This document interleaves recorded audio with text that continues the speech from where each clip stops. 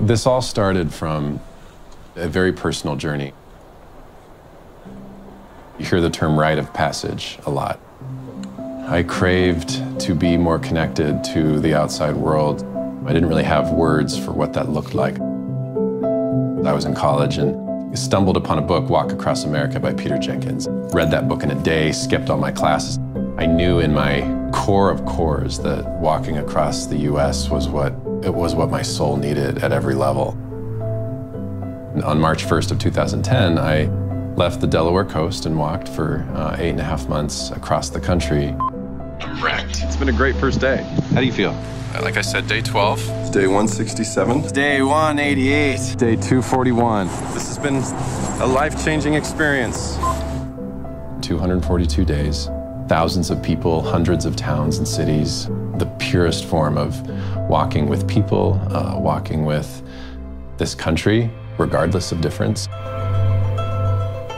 And my walks here in Colorado and this organization was birthed out of very raw experience.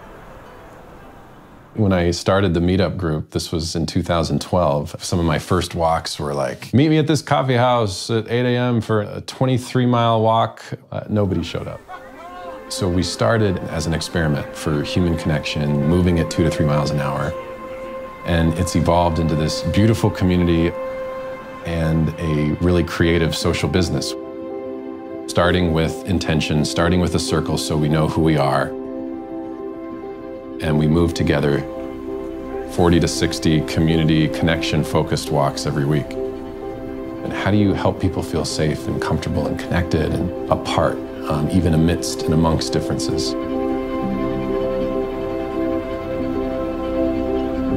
We've trained over 300 leaders, what we call walking movement leaders.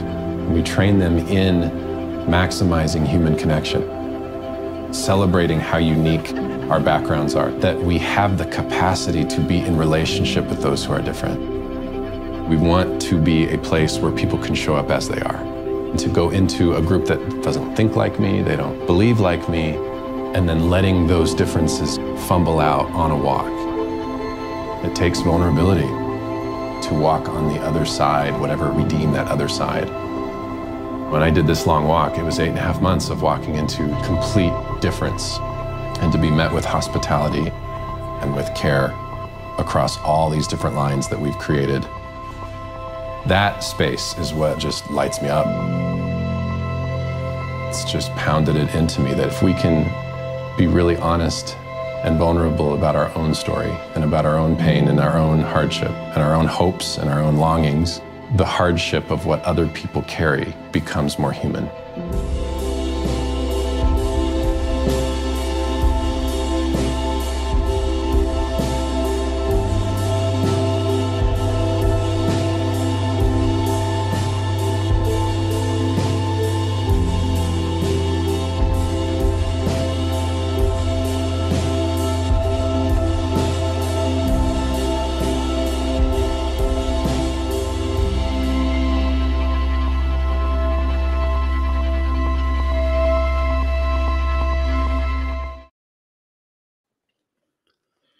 Well, welcome everyone. I'm so glad to have you with us tonight.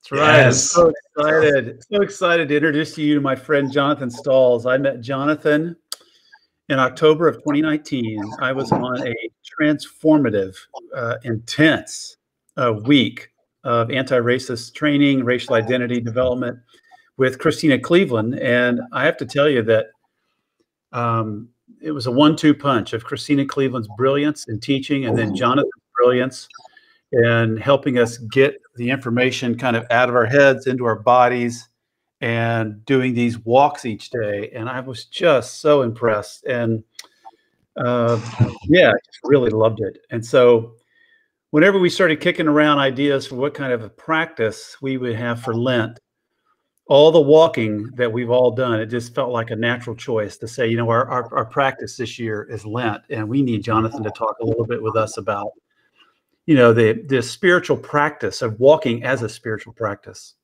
And so I'm really excited to learn from him tonight. He's going to teach here for a little bit, and then we'll have some question and response a little bit later. So again, put those in the chat.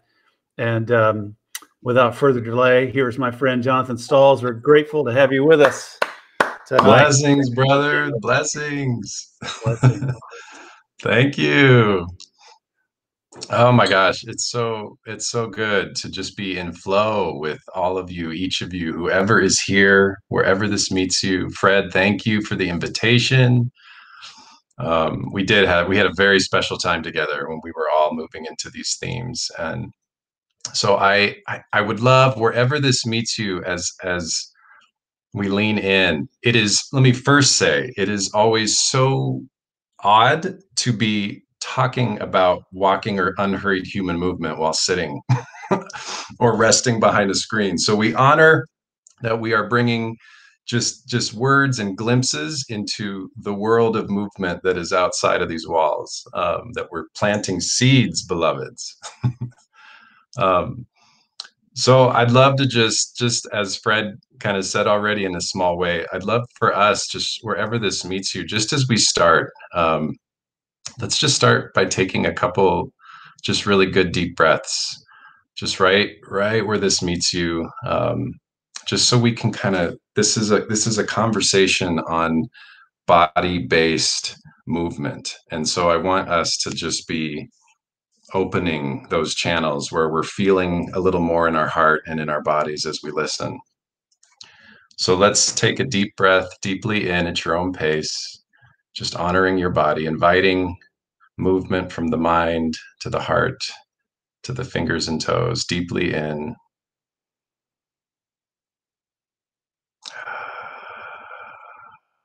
And slowly out. Let's do a couple more. One more deeply in.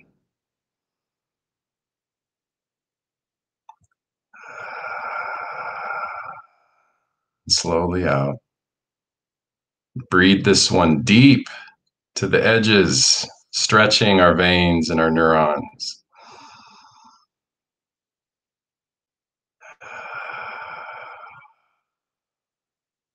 Sweet. Great. So there is so much to say. There is so much that I could go. I could spend hours and hours and hours leaning in with each of you related to walking or human movement as a spiritual practice. And so I'm just going to be planting seeds. We're just going to be like touching the surface. But what's beautiful about this invitation is that there's going to be a lot flowing throughout the Lenten journey, throughout the next several weeks alongside City Church and your community. So just be open, just whatever sticks, whatever lands, whatever feels right, we'll let that sit. I first want to say too, I want to honor, as I'm talking about walking in particular, as I'm talking about unhurried human movement, you're going to hear me say unhurried human movement a lot. You're going to hear me say just human movement, body movement, because this is so completely inclusive to moving on a wheelchair, moving on a powered stroller, moving with a walker, that it's not just bilateral 2 feet, that we're honoring our bodies as they are. So just honor your body as it is as we move into these conversations and invitations. Honor your pace as it is. Honor your ability as it is, and just whatever your relationship is to whether it's 1 mile per hour to, so this isn't about distance always, this isn't about speed always, this is just your humble frame moving from place to place as we weave practice and invitation around it. I also want to honor and just really that we're all going to experience, because this is so human, because it is so inherent to our design as human people, we're all going to experience it not only from a pace space, but just from how we move through the world. So with race, gender, LGBTQIA, trans, non-binary, however we move through the world, we're going to experience walking outside of our walls and our screens differently, entirely differently. And I just want to honor those unique spaces right where you are as we invite this practice. And there's going to be just more permissions and seeds around that specifically throughout the weeks ahead as we think about some different themes alongside this. So we all have this default, whatever that is, to moving bilaterally or moving on a wheelchair. A lot of it can feel maybe utilitarian. It could just be really basic. It could just be, maybe it's an activity you do for health or for fitness. Maybe it's just getting out and going from one place to the next place. The time that most of us spend actually tending and nurturing walking or human movement as a practice is very little, and it's just not common thought to think about all the benefits, all the learning that can happen when we're moving this way. And so I want to open us up, just like the breathing deeply invitation. I want us to really open towards, how could I imagine, whether it's restructuring, whether it's in just really inviting new ways to tend and bring intention to something that beloveds, we are made to be doing. Our brains and our hearts and our bodies are made to be moving in this way, whether it's by foot or on a wheelchair, unhurried, outside of walls, under our true ceiling, tending with feet or our wheelchairs on the soil, the soft soil of the earth, regulating oxygen and blood in a more regulated way, in a more balanced way, moving through landscapes, moving next to each other, shoulder to shoulder and alongside, scanning our environment left to right. So there's so much, whether it's biological, environmental, relational, that is in our design. We are made to, so this isn't a gimmick. This isn't like some extra stuff that you got to download. This is just uncovering and exploring and just kind of digging into what's already here. So I want to also, alongside of this, be intentional with, as we think about Lent as well. What I love to weave into walking as a spiritual practice is just the inherent and intrinsic qualities of the inner and outer journey. That as we move, it's more natural for things on the inside to kind of bubble up and to move up to the surface. Thoughts, fears, dreams, joys, even pain, trauma, heavy things, wondrous things. And so these things can slowly make their way up when we protect time or when we have significant time to be moving the way we're made to. And so the inner journey starts to move with our body's movement.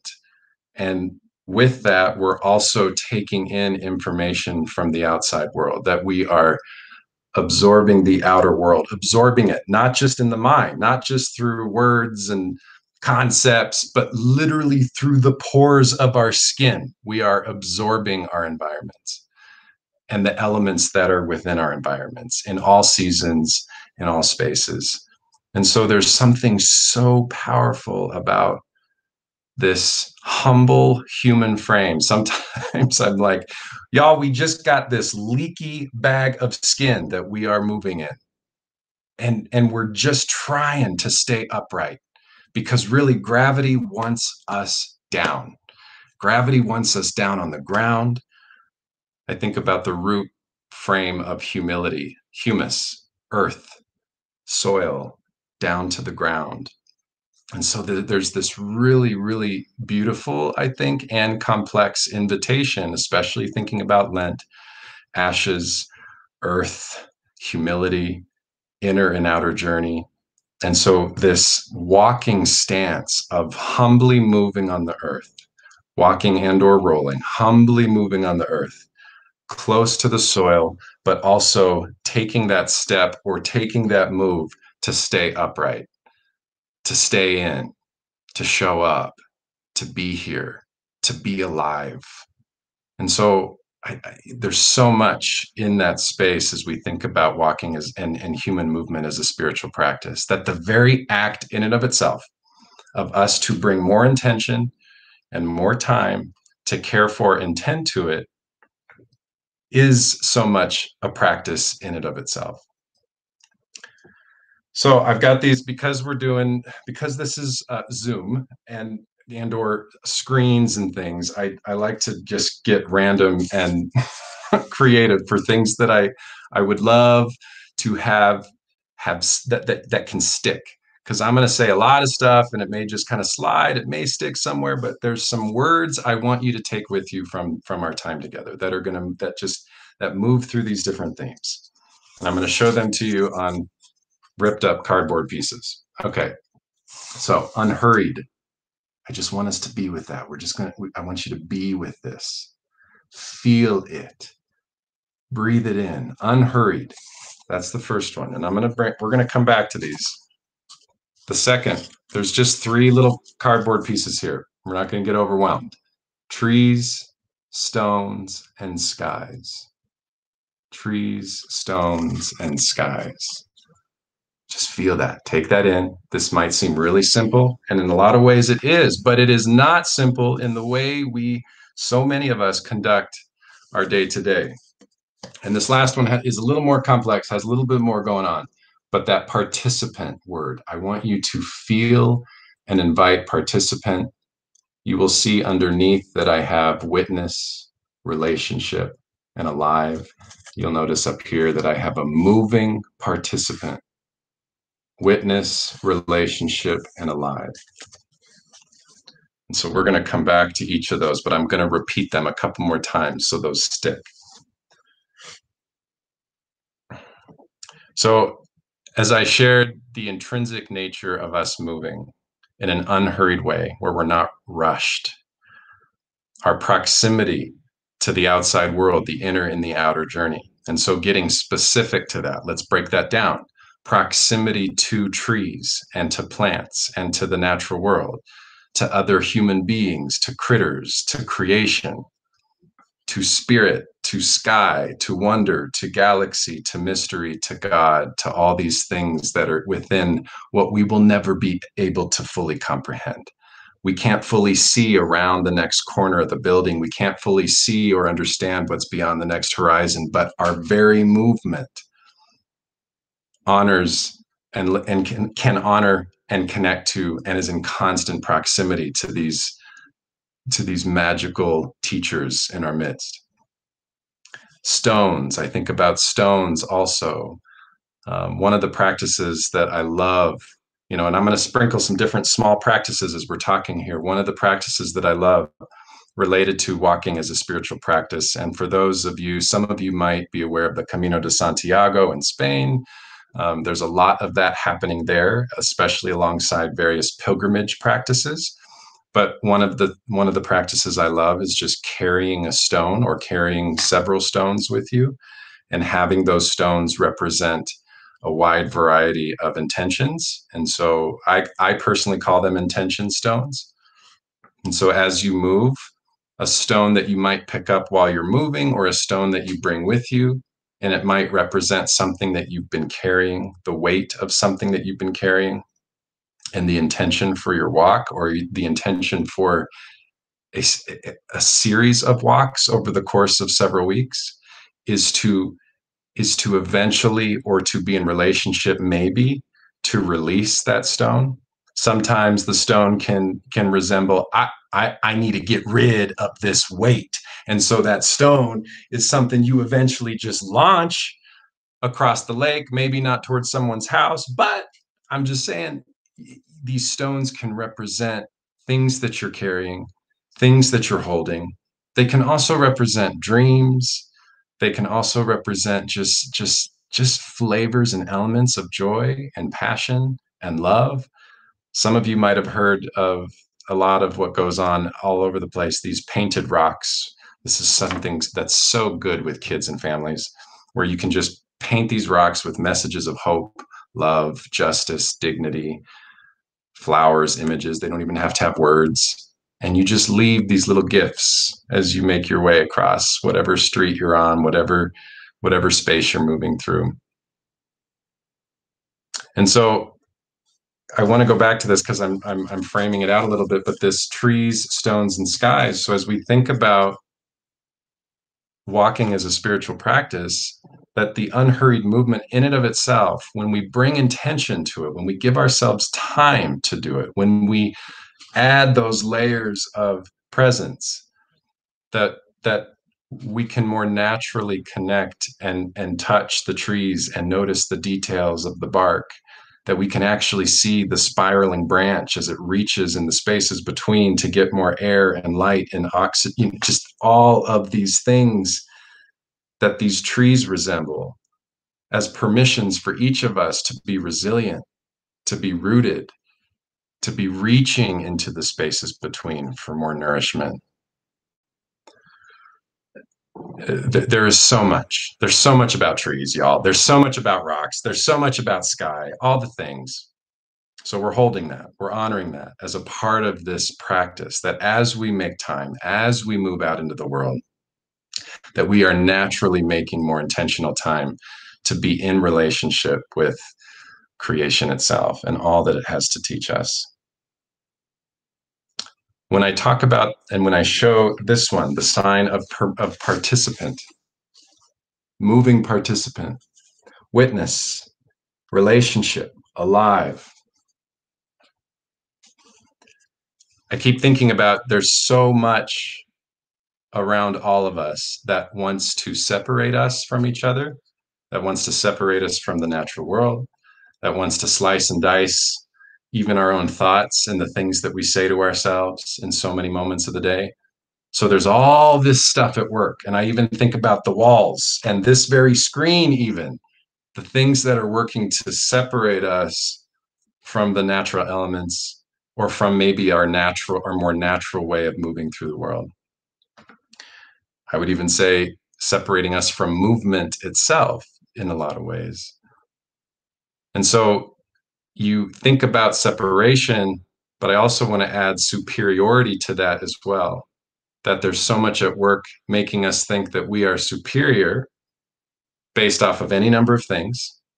And so all these things are at work to say, well, I'm better than you because of this, or you're this and that, or I don't, this wall is dividing us. And so therefore I don't, And so when we are moving through the world humbly on our 2 feet or on a wheelchair, back to this unhurried nature, the humility of this practice, we are active participants, actively moving and available to be in relationship with all kinds of human beings, where that thread of, actually, wait, you, at some point, you are me and I am you, that your body is moving on that other side of the street. And if something happens on the street, if there's a car accident, or if I slip and fall, there's things that happen that are beyond us ever knowing they might happen, that will force us together to need each other, to see where we can come together, that we can't, at least as much, have so much separating us and thinking that we are separate from each other. And so I connect that to the planet as well, because so much harm is being done to our planet because there's all these ideas that we are separate from it, that we can continue taking from it because it's not going to affect us, because we can control the temperatures in here. We can kind of manipulate the idea that we have control. So there's a lot there. I know I'm getting into some things here. Stay with me. I hope there's some questions brewing about just practice, this big theme of walking as a practice. But what I'm leaning into is this unhurried approach to moving our bodies in the worlds around us. Proximity to the natural world, to trees, to stones, to the mystery of the sky. And the essence of being an active, moving participant. A lot of my work is connected to one of the branches out of Intrinsic Paths, which is my creative project, and how I often refer to myself as a walking artist. In the video you saw, it was Walk to Connect Co-op. That's one of the branches that comes out of the tree. The other branch that's pretty significant in these times for me right now is called Pedestrian Dignity.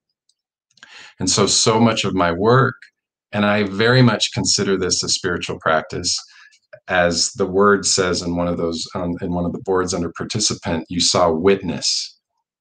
And so much of my movement through the world when I'm walking is being a witness to to my surroundings, but specifically filtering people that have no choice but to be moving this way.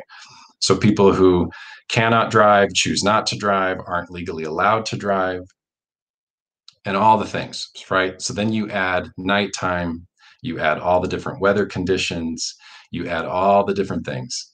And so when we move through these landscapes, this witnessing of what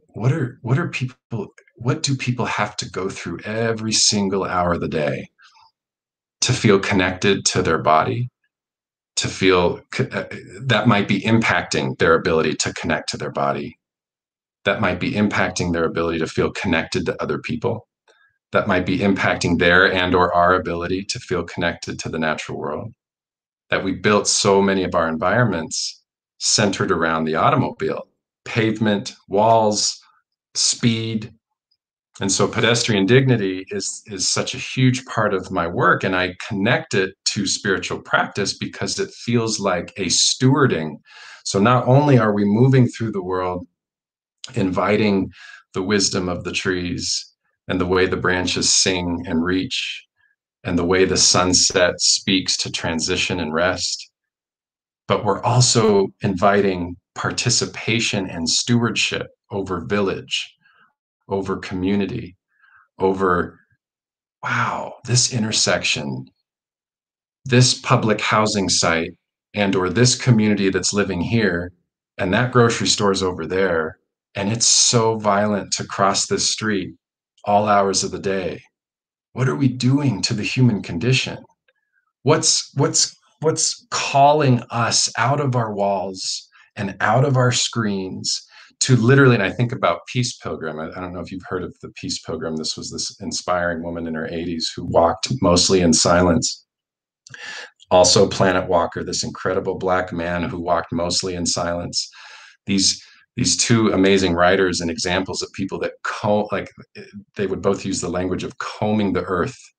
That this combing, you're with your body combing a neighborhood with your presence and participation, with your awareness and listening and stewardship, with your unhurried breathing and tending, and maybe prayer and listening, that you're available to the mysteries and the spontaneous and the things that show up, that you're available to the spring blossoming flowers and the details of what bees have made it to, you are just in your own way, imperfectly. We are all fumbling through this.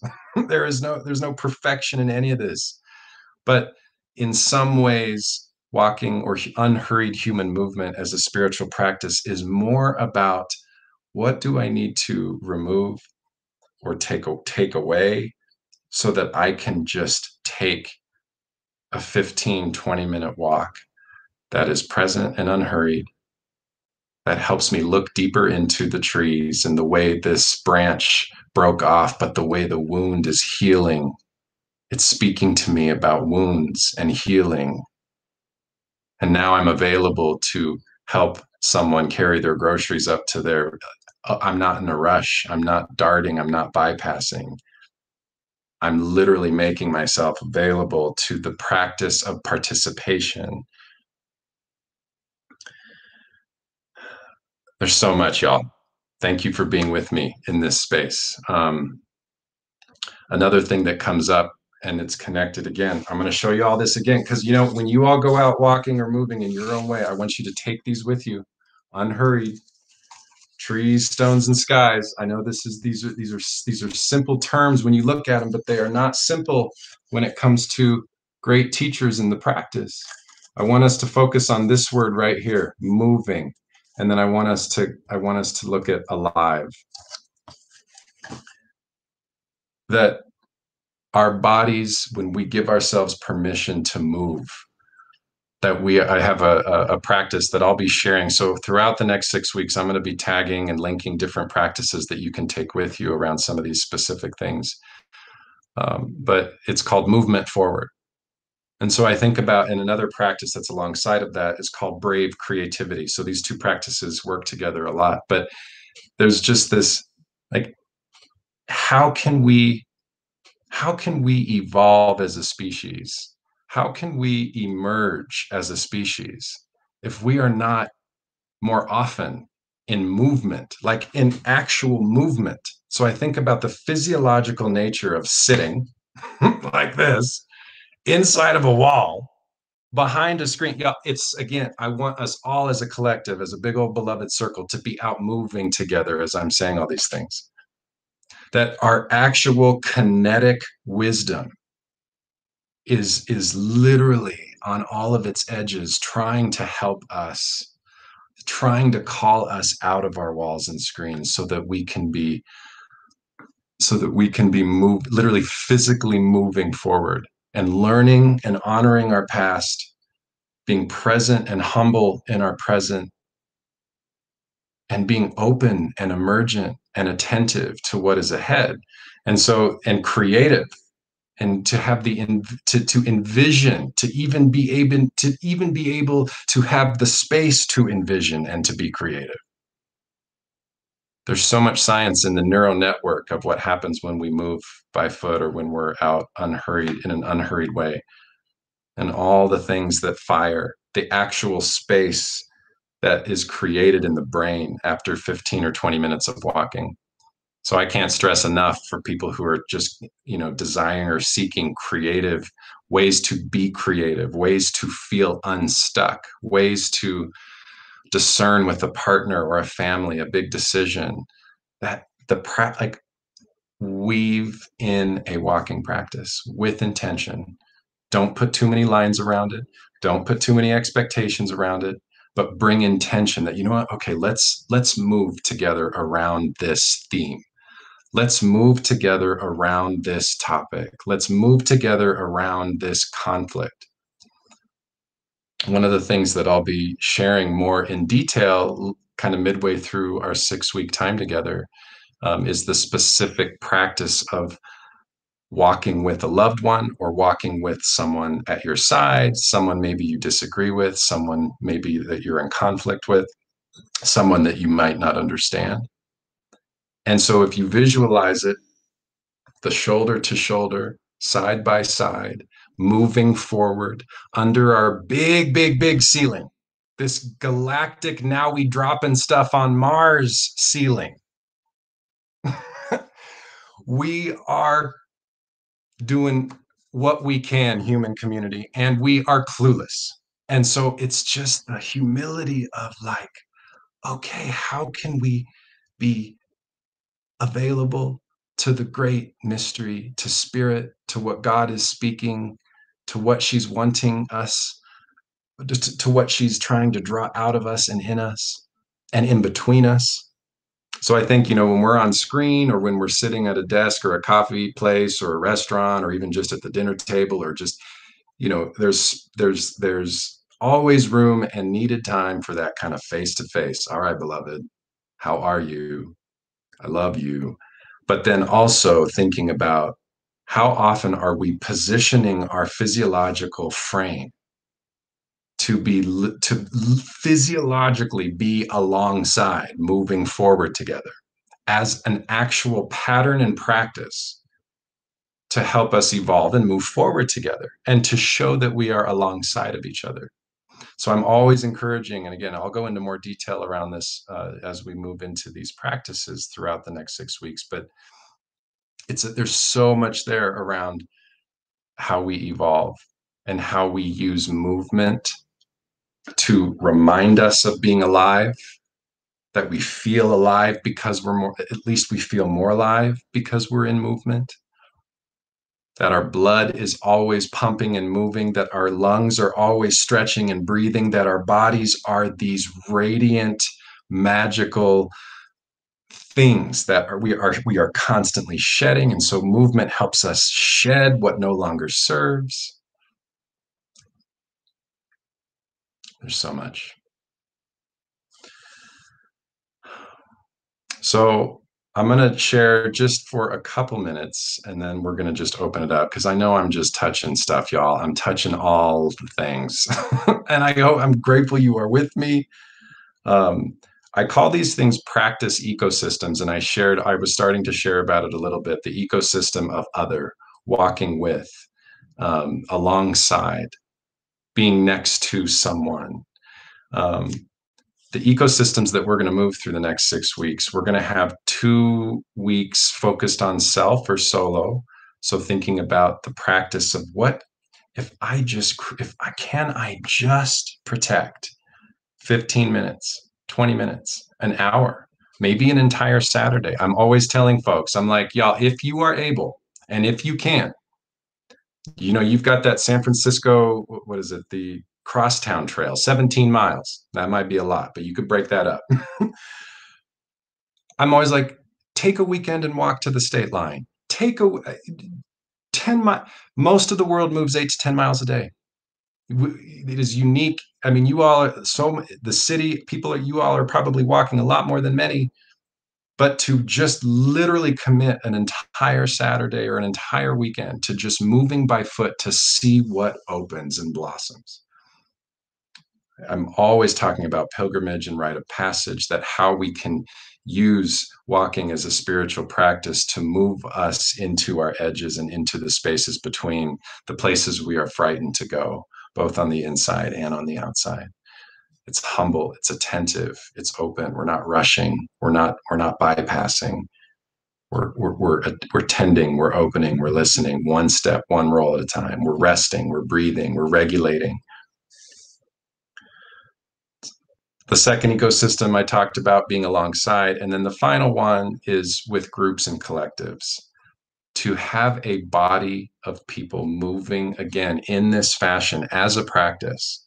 So a lot of times I encourage that groups, especially groups that are leaning into spiritual traditions and faith, and they're kind of this really complex, mysterious, wondrous place of faith and belief and trust and hope and even grief and pain and leaning on each other, that a lot of times I encourage as practice with collectives, but this can be with 2 people, it can obviously be solo, but to move together in stillness or in silence, and to just have, maybe it's prompts on paper that you read to kind of guide. And it might be weird at first to have a group of 12 or 6 moving together as a body without speaking, but there's all this wisdom happening. You're more attentive to what's coming in from outside. You're moving with these other bodies and peers at the level of the heart, at the level of the kinetic stance. And there's something so powerful about coming back to a circle after moving with a collective when few words have been spoken, but so much has happened. And then to express and share in words. And so again, I'll share more of those things later and throughout, but there is so much. And so it is what is it? My time. I'm in Denver, Colorado. So it's 8:41. I want to open it up to questions or things that have come up. I hope. There we go. Right on. All right. Jonathan, thank you so much.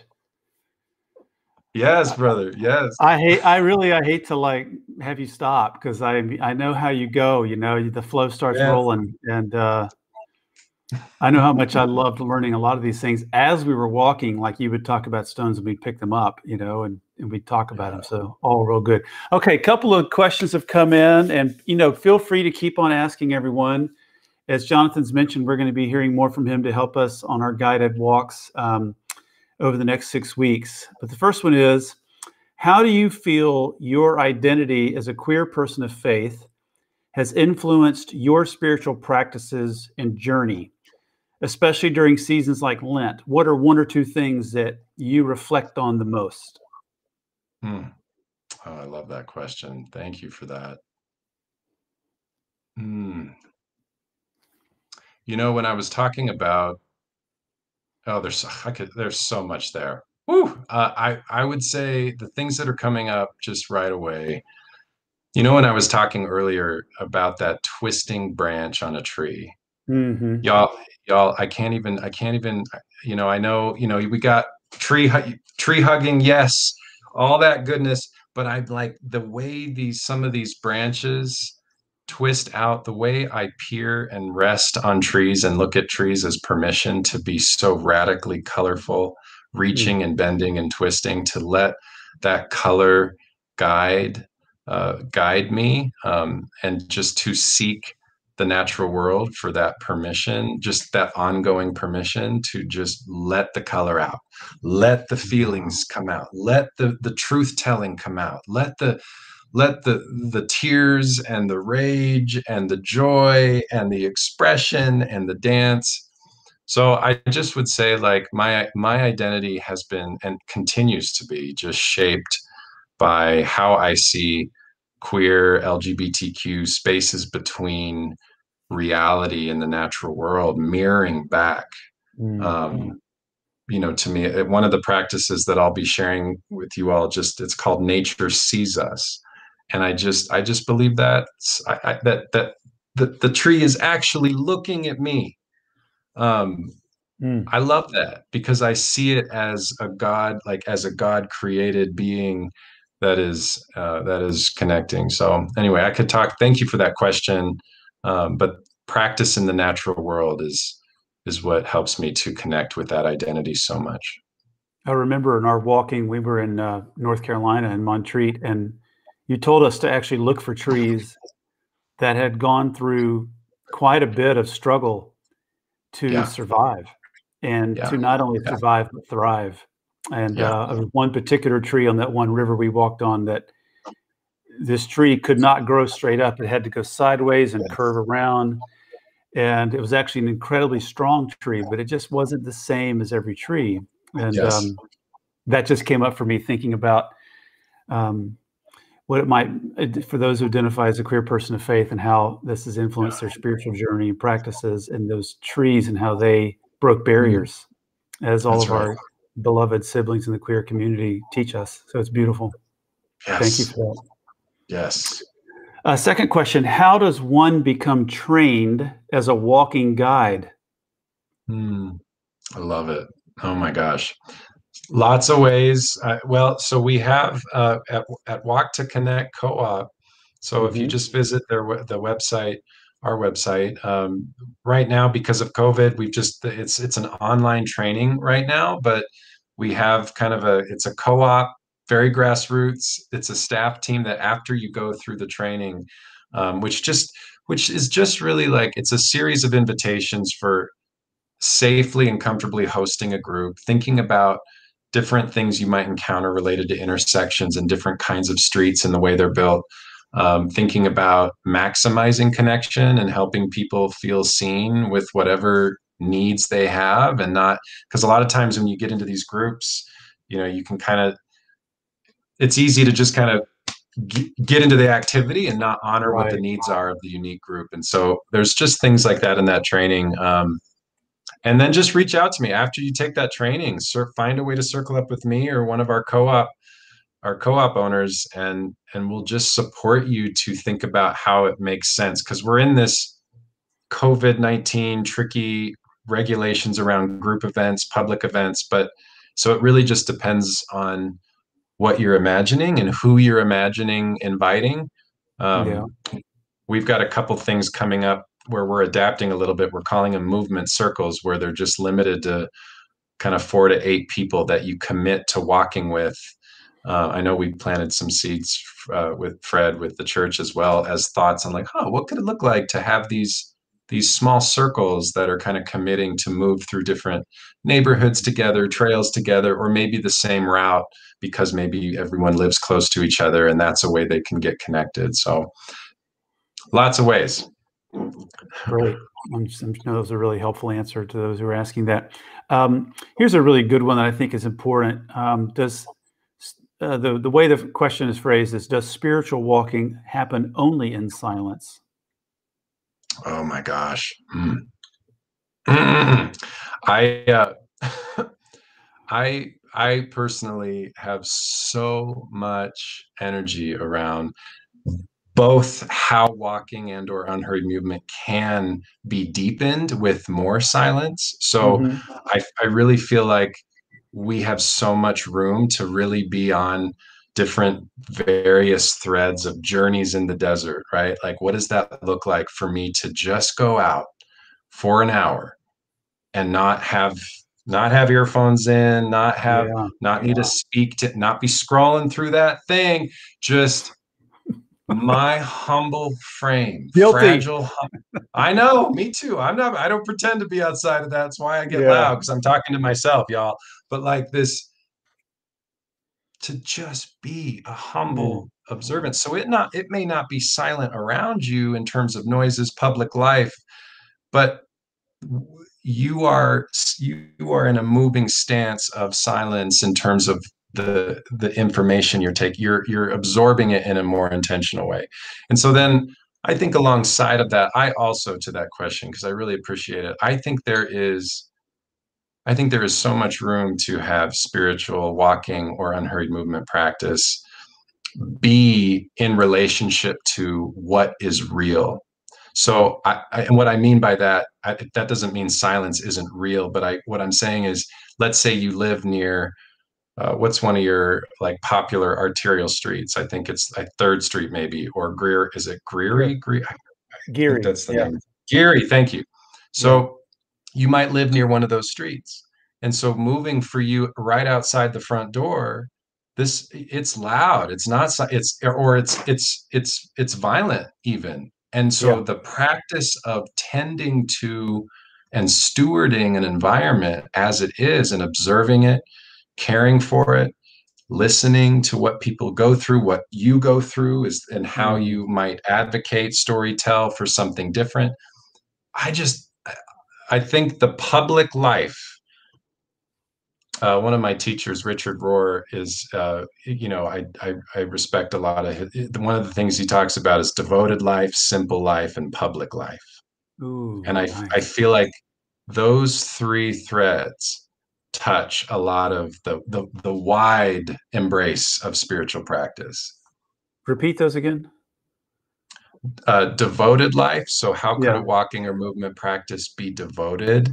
A simple Mm-hmm. life, a practice being simple, and how we do that, and then a public life, an engaged Mm. life, one that's not just going to the retreat center to have spiritual practice, but doesn't mean that isn't also, but it's also as I walk against the cars spraying me on the busy street, because there's wisdom in a story here about where we're going, Mm-hmm. um, and how do we get there, and how do we love each other there, and whew, it's a Yeah. great Great. question.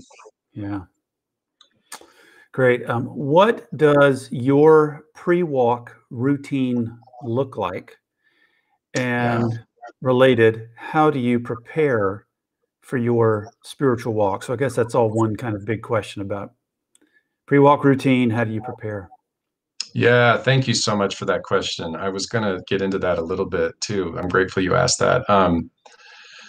Yeah, comfort and safety are so important. So again, it's just the filtering of being this is so unique to each of us, however we move through the world. And so I think, for me personally, but then I'll keep it a little bit general where I think it could really work or help for most.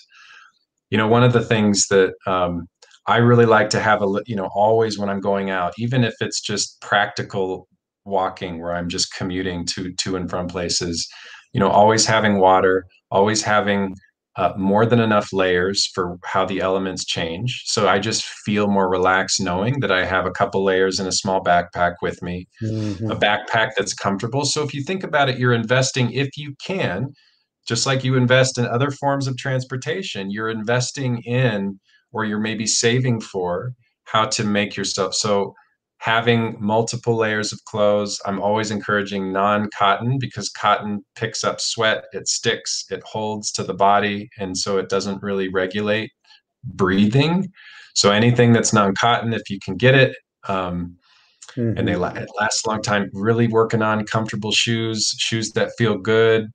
I would lean to waterproof, just so you have that extra cushion. So it really depends for each body type, but having water, something that can carry water, something that can carry and support layers, having some little snacks that are with you, these little things. I always, when I think about if I'm going out and really specifically doing practice based, I always have a little journal, something to write with in my pocket, that because ideas are constantly coming up.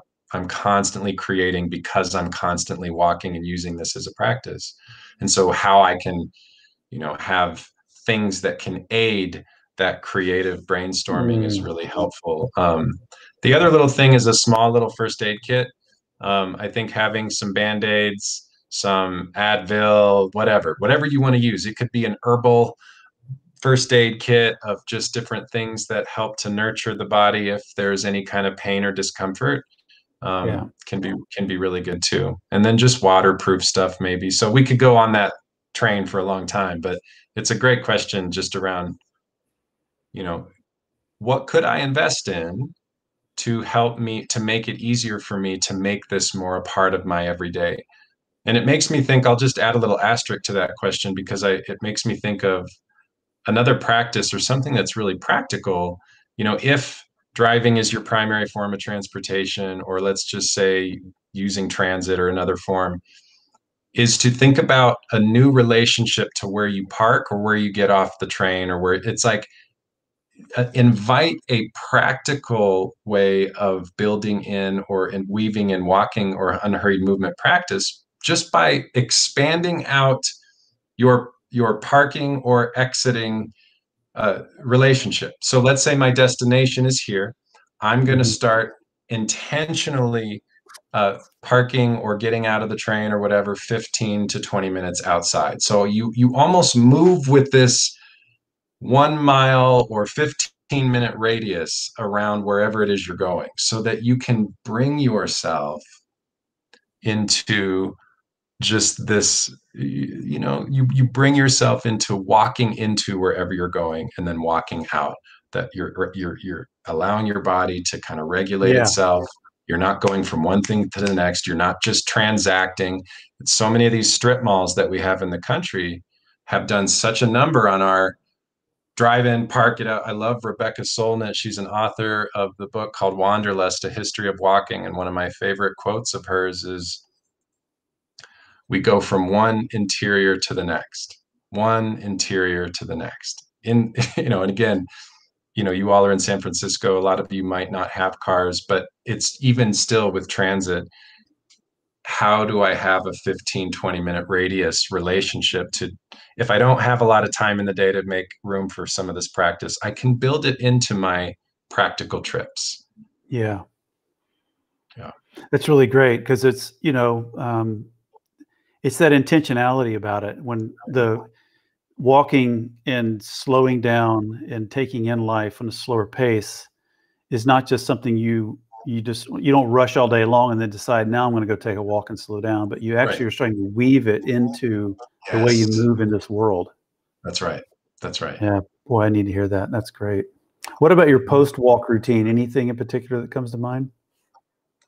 Oh gosh. I didn't mention, and it's connected to that first question. I think it's, stretching can be so helpful. There's some good shin stretches, but I find it's especially great, but it's good before too, but definitely after. Just doing some light stretching, rolling the ankle. There's a stretch where if you do move bilaterally and you're moving on your feet, where you put your toes and you stretch the shin splint right there. And that's an amazing stretch, especially if you're interested in longer distance walking. So if you're energized by the idea of 8, 10, 12-mile walks on any given day as a way of moving through the world and listening and processing or writing and creating, you really, having those stretches are really important, because you can tighten up quickly. So usually finishing with water. I do not do good with water, but it is a really important thing, and I notice the difference when I do. And then just time to stretch, and usually then that stretching time also helps me to catch up and to honor and revisit things I noticed on the walk. I personally really love taking photos on walks and sharing them. Yeah, And I was so, going to ask you about that. Yeah, talk about that for a sec. yeah, I just love it. I love inviting people into all the wisdom that's in a Hmm. small budding seed of a yucca plant, whatever it is. It taking photos helps to draw me in even closer, and I get a lot of energy from sharing that. So a lot Hmm. of my post walking routines are often stretching, drinking water when I'm doing it, and then tending to photos to kind of relive and remind myself of what I saw, and to just carry those moments with me a little more and to share them. Oh, Yeah. great. Okay, here's a unexpected question for you that's not on the has been asked. This comes Yeah. from my mind. I just want people to hear this. So, how much did you walk today? Oh, yeah. It was about 14 miles today. Yeah. Yeah, I block it out in my calendar, y'all. Like literally say this is a walking practice, creative brainstorming day, or it's a protected. And then I have hundreds of routes. Sometimes I don't use a formal route, and I just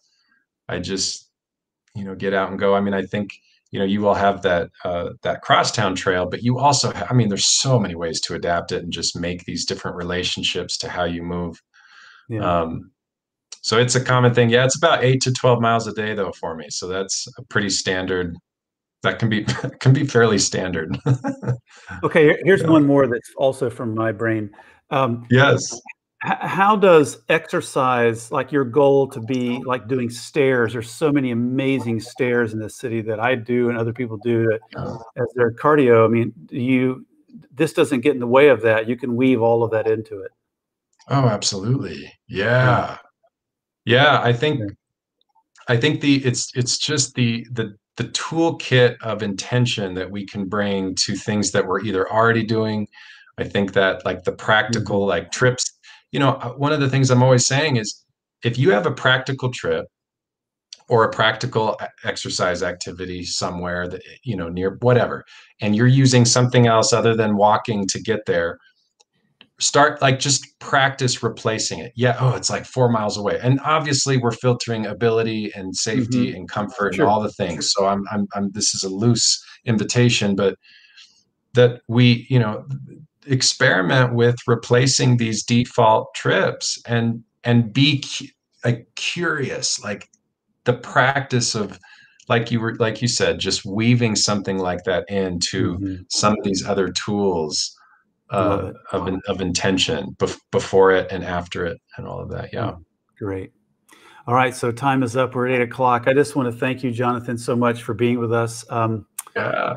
So here's where you're going to hear more from Jonathan. I know there was a question in the chat about what medium are we going to be experiencing Jonathan in the coming days. So what's going to happen, and Jason, you can tell me off air here or on air if you want to, if your voice wants to be heard, if I'm getting all this right.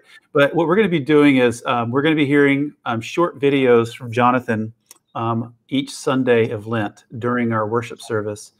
And then you will also be receiving the kind of the weekly podcast. So there'll be a podcast for week 1 of Lent, a podcast for week 2, week 3, 4, 5, and 6. First 2 weeks we're gonna encourage solo walking, so the podcast will be geared for that. It's not it's not the end of the world if you walk with somebody too, but that's the idea. And then walking with another person, some significant person in your life, for weeks 3 and 4, and then weeks 5 and 6, we're going to get back to you more on this, but we're going to be making sure that you get some good instruction about how we might gather together as groups as well. Jason's putting on their weekly email on Friday afternoon with the podcast video plus PDF resources. So it'll be real obvious, and you'll be getting all these things sent to you, and you'll be seeing them on Sunday as well. So I think we're going to have a really great experience as a community, taking in this walking practice during the season of Lent. Also, just to let you know, we have a great sermon series for Lent emphasizing God's faithfulness to us. It's kind of an awkward title, Again and Again. but it's emphasizing that God meets us, comes to us, never gives up on us again and again. Feels like a really timely message as we are entering into our second Lent of this pandemic. So all that to say, we're really glad you could join us tonight. Great to have so many folks joining us on YouTube as well as Facebook and Twitter and Twitch, whatever the medium is for you. We're just really glad to have you with us. Jonathan, we look forward to hearing more from you, and thank you for your time tonight. And we'll see you all in the coming days. So, yes, blessings. Thank you all. Peace. Peace.